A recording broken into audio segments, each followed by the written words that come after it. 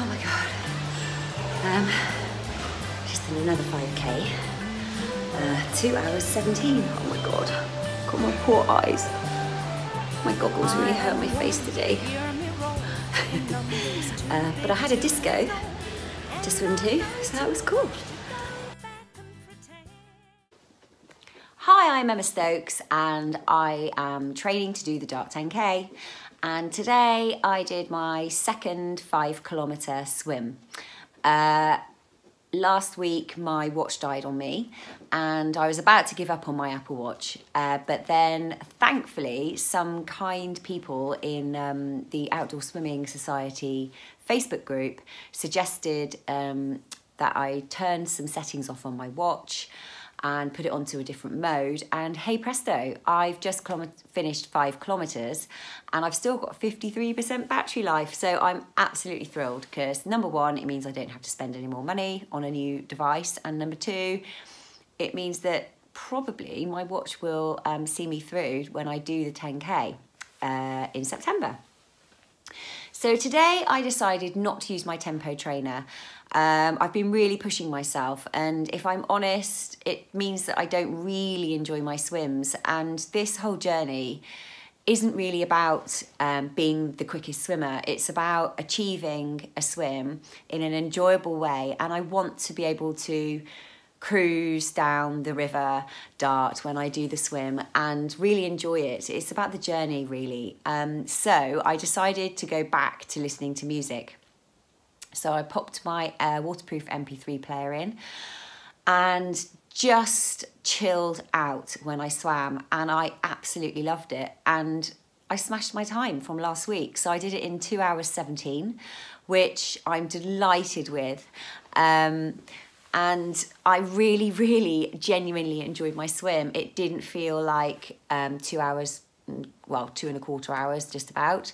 It felt just really, really good fun.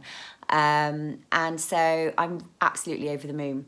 I made sure that I had a breakfast about a couple of hours before I swam, and today I had some scrambled eggs, a bagel, some ham and some avocado. And even though I felt really hungry when I got out of the pool, now that I had some naked nibbles. If you've not had naked bars, you've got to try them. They're so, so good. Big drink of water, and I feel great again, actually. So I think that probably another little snack before supper and I'll be fine. What I did find today was that my goggles are still hurting me. I don't know if you can see. I mean, God, I don't look good right now. I've got goggle marks, I've got red marks. So probably I need to rethink my goggles at some point because I've already loosened them off, and I can't really loosen them off anymore because if I do, they're just not going to sit snugly enough on my face. So that was a lesson today. What else can I tell you about this week? Well, I did a mile on Friday. And I got out of the pool and I felt really disappointed because I'm desperate to break the 40-minute mile. And I didn't. And I had my tempo trainer on.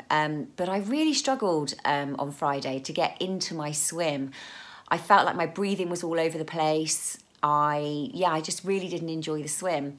But when I look back on my app, my activity app on my phone, I realised that only about 5 weeks ago, I was taking about 45 minutes to do a mile. So to bring it down to 40 minutes is pretty outstanding, actually, even though I do say so myself.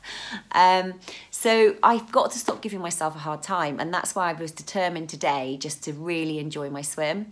So yeah, I am improving, and I've still got bags and bags of time before September. So I'm feeling really, really positive.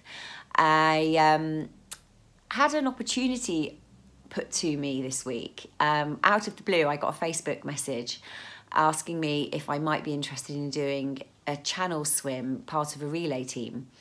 And initially I was like, oh my God, no, like I've never even swum in the sea.